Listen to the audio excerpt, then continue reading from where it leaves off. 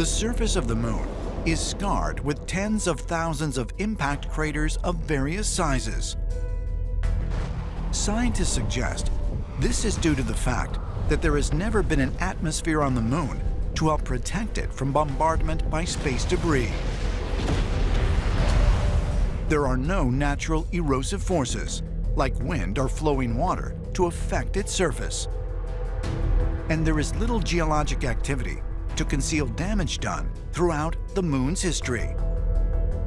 When you study the distribution of craters, you find the surface is totally saturated. That is, that there are craters within craters within craters, right down to the smallest scale of size. One of the things that's really interesting about lunar craters is that even though some of them are very large and some of them are very small, they all seem to have the same depth. And that really shouldn't happen on a planetary body. There should be variation in depth. So why are the moon's craters so uniform? It's really, really unusual, and it's really not explainable in terms of conventional or established geophysics. Some of the craters on the moon are nowhere near similar to what they should look like.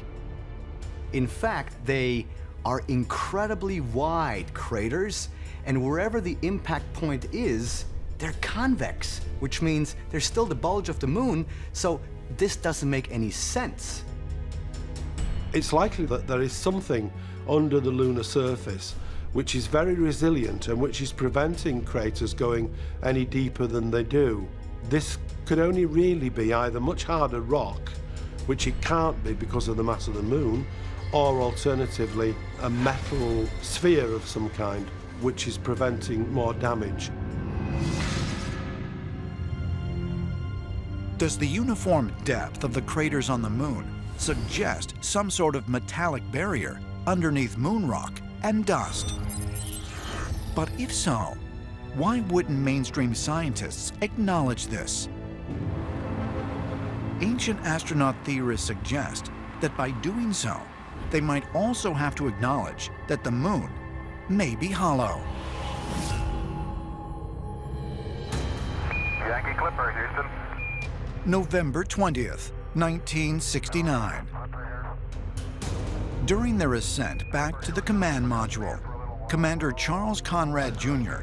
and lunar module pilot Alan Bean release the Apollo 12 launch vehicle and crash it back to the moon. Apollo 12, Houston, the LEM is on its way down. Roger. Upon impact, something very unexpected happened. The moon was said to have seismically reverberated like a bell for more than an hour. With Apollo 12, people referred to a crash. It wasn't really a crash. It was a aimed deorbit of the rocket used to lift off the lunar module. And the crew separated the launch vehicle and crashed it back into the ground right close to where they had a seismograph that they had installed down there. Well, it vibrated, so it was kind of an early clue as to how solid was the surface of the moon. What was amazing about this is that suddenly the moon began to ring like a bell and did so for nearly an hour. Dr. Werner von Braun, who was then the head of NASA, decided that for Apollo 13, they were going to intentionally crash a heavier portion of the rocket into the lunar surface. And when they did this, the moon rang like a gong this time for over 3 hours into a depth of over 20 miles. This was not expected, and it still puzzles a lot of scientists today. The inference is that the moon must be hollow because the moon is made predominantly on the surface of a kind of rock called basalt.